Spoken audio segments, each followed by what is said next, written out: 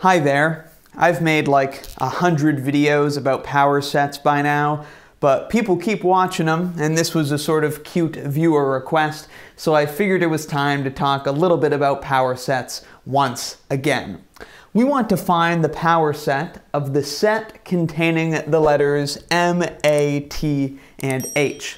You may notice that spells out the word math, which I'm pretty fond of.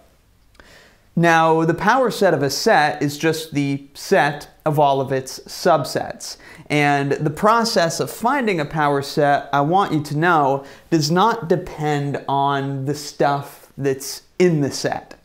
The only really important thing here is how much stuff is in the set. Here we have 4 elements in our set: M, A, T, and H. We might be thinking of these things as letters, but they could really represent anything. M, A, T, and H could all themselves be sets, and the process that we're going to go through would still be precisely the same. Because as far as we're concerned, whatever these things are, they're just elements of our set that we are taking a power set of. An important piece of information to keep in mind when you're finding power sets is to know how many elements your power set is going to have. How many elements will the power set of the math set have? Well, when we're making subsets, which are the things that go in the power set, for each element we have 2 choices: include it in the subset or don't include it in the subset. So the cardinality of this power set, the cardinality of the power set of the set containing the letters M, A, T, and H, is 2 to the power of 4, because there are 4 elements, and for each of them we have 2 choices: include it in a subset or don't include it in a subset. That means there are 2 to the power of 4 total possible subsets, and all of them will be in the power set. 2 to the power of 4, by the way, is 16, so we're in for a little bit of a painful exercise here to find all 16 of those subsets. But that's all we've got to do now.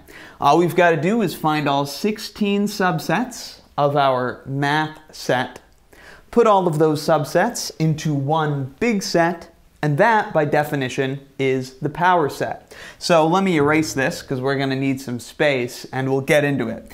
I'll also leave some relevant links in the description if you need some more introduction to power sets. Alright, so I'll just talk you through my process to find all the subsets that go in the power set. First, I'm going to open up with a nice big set bracket. That's opening up my power set. Again, the power set just contains all of the subsets. Just got to find all the subsets of this guy. First, I'm going to worry about the subsets with 0 elements, of which there's only one, the empty set. And so I'll write the empty set like that. I could write it with set brackets and nothing in between them, but I'm going to have enough set brackets as it is that that's the symbol I'm going to use for the empty set. Now I'm going to worry about all of the subsets that have a single element. We took care of the subsets with 0 elements. Now I'm going to worry about 1 element. And I'm going to switch colors here as I go, just to hopefully make it easier to see where the sets are separated. So what subsets are there that contain only 1 element? Well, those subsets could include the element M, like this one here, or they could include the element A, or they could include the element T, or the element H. There are 4 total possibilities: the subset including M, the subset including A, and so on. I'll skip to when I'm done. There we go. We've taken care of all of our subsets with 0 elements and all of our subsets that have 1 element. Now I'm going to worry about the subsets that have 2 elements.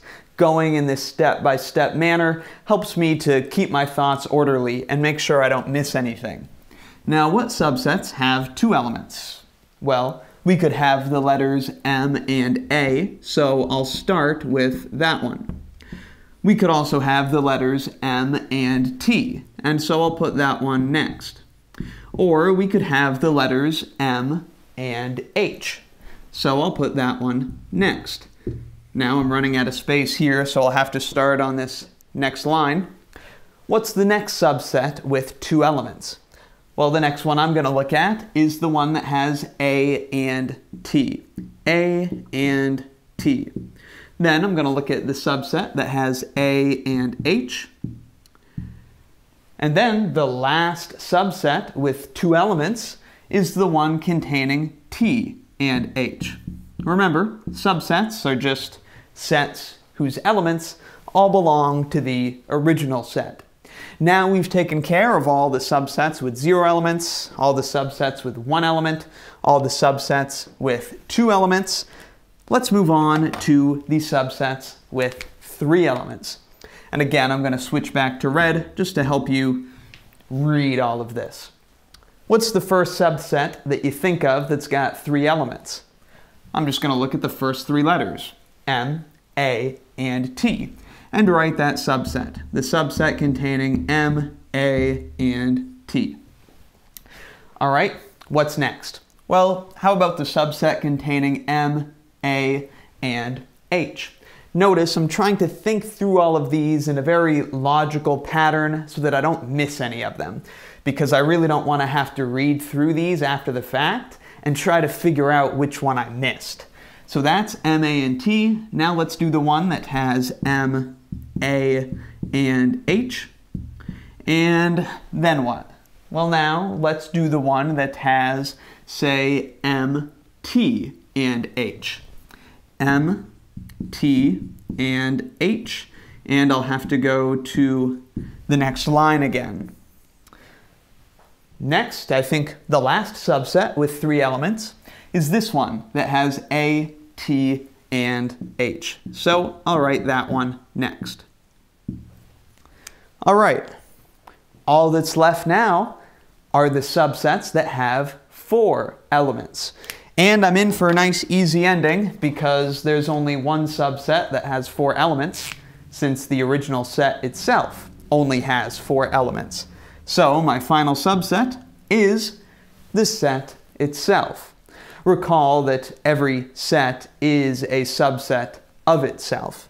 So here's my last subset. It's the one that has 4 elements, the letters M, A, T, and H. Let me rewrite that M. There it is. Am I done? Have I got all the subsets? If these are all the subsets, then by definition, this is the power set, as long as I, close my set off. How can I check to be sure? Well, originally, like we said, the power set should have 16 elements, because this thing has 16 subsets. That was 2 to the power of 4. 4 is its cardinality. So the power set should have 16 elements. Let me count and see if we have 16.